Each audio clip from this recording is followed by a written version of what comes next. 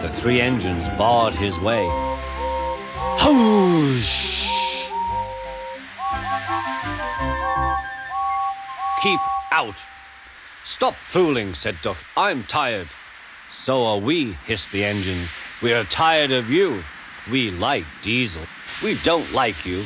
You tell tales about us to the cars. I don't. You do. I don't. You do. Sir Topham Hatt came to stop the noise. Duck called me a galloping sausage, spluttered Gordon. Rusty red scrap iron, hissed James. I'm old Square Wheels, fumed Henry. Well, Duck? Duck considered. I only wish, sir, he said gravely, that I'd thought of those names myself, if the dome fits. He made cars laugh at us, accused the engines. Sir Topham Hatt recovered.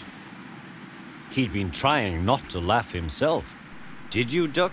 Certainly not, sir. No steam engine would be as mean as that. Diesel lurked up.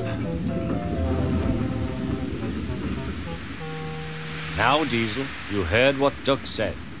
I can't understand it, sir. To think that Duck of all engines. I am dreadfully grieved, sir, but know nothing. I see, said Sir Topham Hatt. Diesel squirmed and hoped he didn't. I'm sorry, Duck, but you must go to Edward's station for a while. I know he will be glad to see you. As you wish, sir. Duck trundled sadly away, while Diesel smirked with triumph.